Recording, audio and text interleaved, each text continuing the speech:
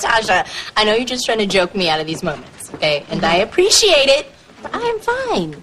I am okay. Okay? Look, I know you okay, because what, girl, you got your hair did, you got that face big, lost them 5 pounds. Oh, you winning. And she was eyeballing my purse. Oh, no. She was coveting what you got. I'm telling you. Baby mama 0, wifey 1. Well, BET is killing it, and so many people have questions about BET. But, you know, first of all, we got to support. We have to support one another, and that's why we're here, because BET saw that we were canceled, and they're like, we can't do this. You know, we can't let this happen again. Let's do something about it. And that's how we get things done, when we all collaborate and we come together and we work hard. It was almost like the CW kind of gave us up for adoption. And BET was the parents that said, you know, I'm going to take this child and nurture it and grow it to be the best that it can be.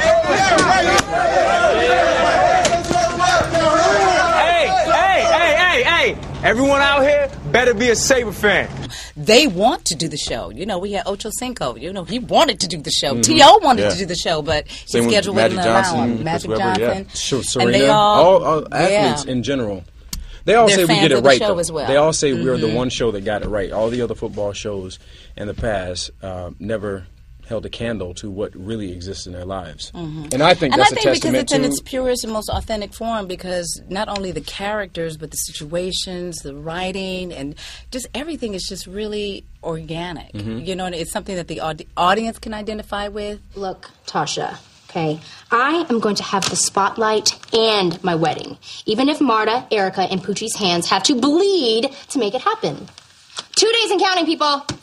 Well, you know what's so funny? Because people always came to me. They were asking me questions because, you know, I'm quote unquote not the vet. You are the vet. But whatever, you know. And they were like, dear, like, what do you think? I'm like, dude, we're wearing the same clothes on every episode. And they cut our production costs. I was like, this is not looking good. And they were like, really? So I knew. I was prepared. I was getting prepared because I saw that.